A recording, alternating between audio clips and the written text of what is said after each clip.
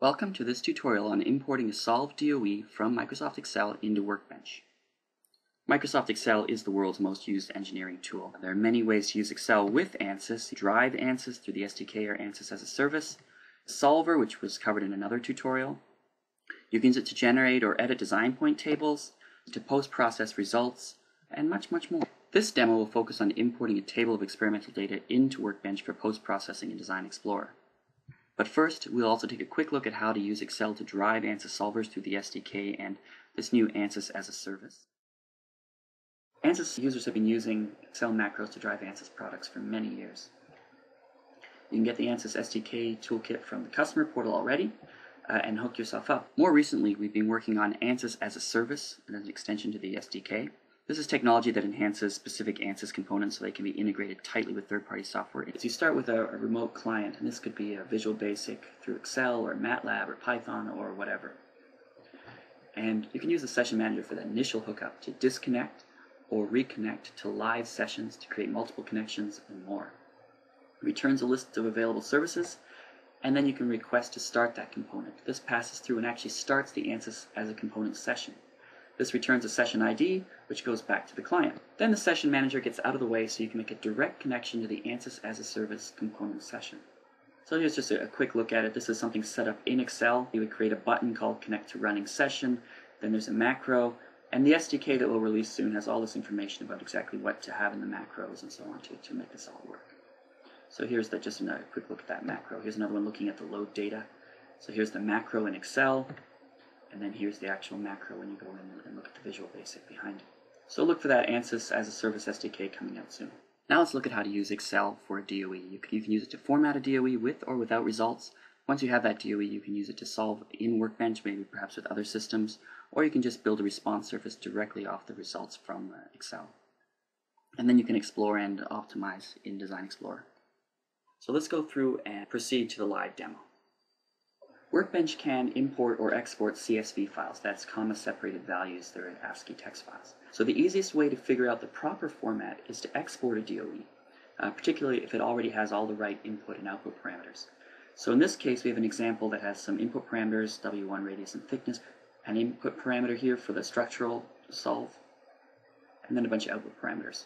So we could preview design of experiments, just to get an example to work with. It's not solved yet. Oh, parts of it were solved from the last time we solved this.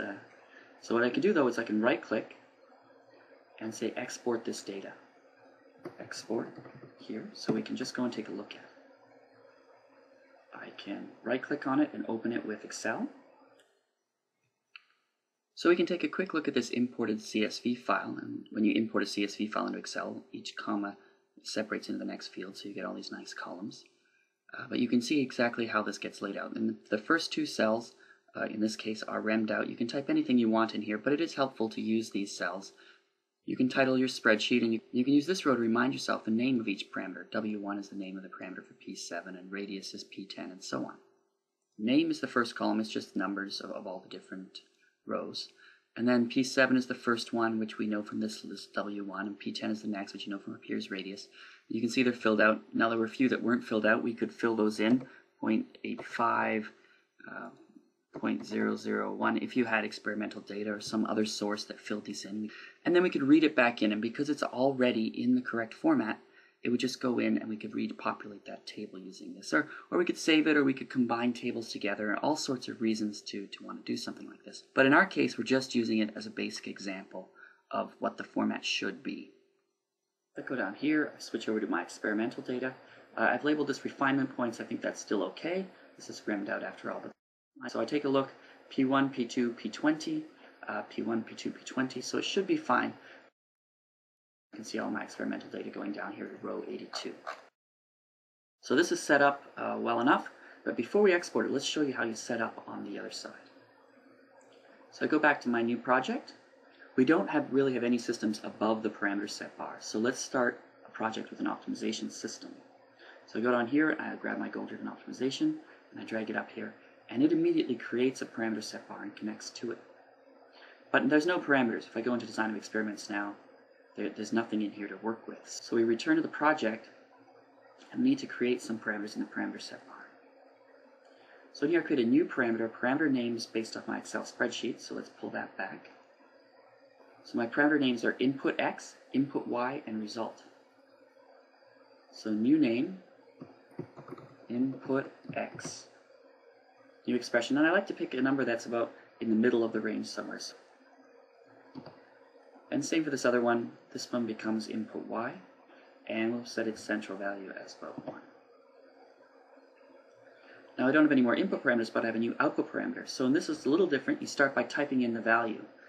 So we'll start with 0.5 here, and then it lets me name it. And I'm going to name it result.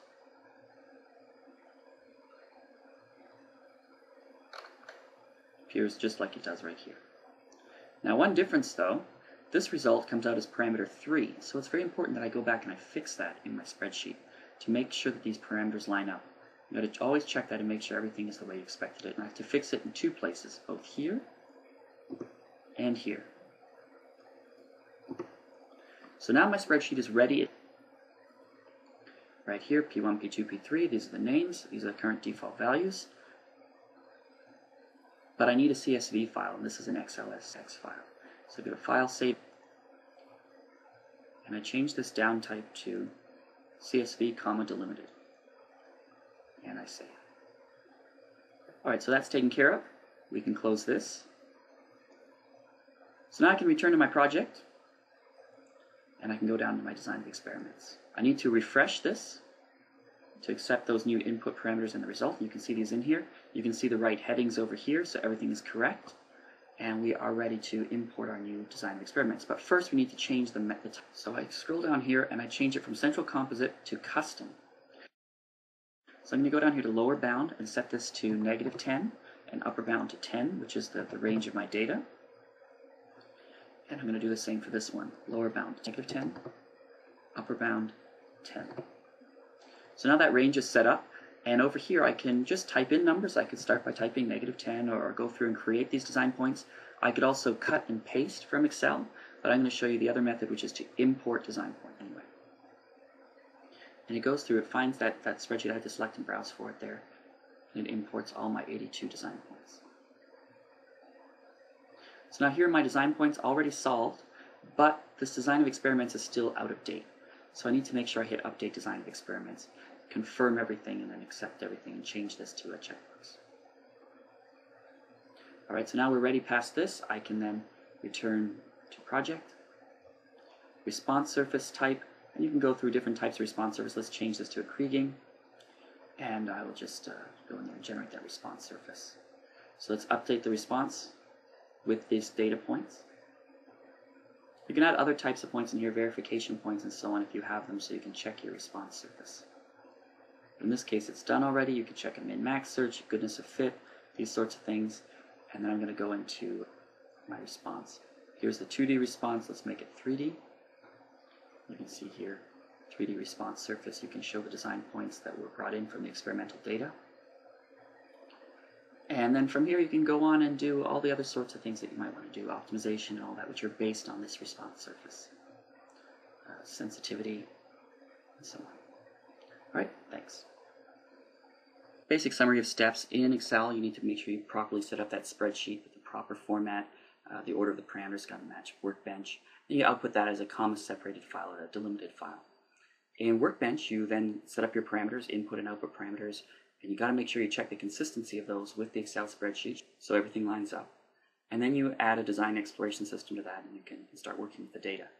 In DesignXplorer, you got to make sure you set that DOE type to custom so that you can then import that table, and then you can update the DOE and create a response surface, optimize, etc.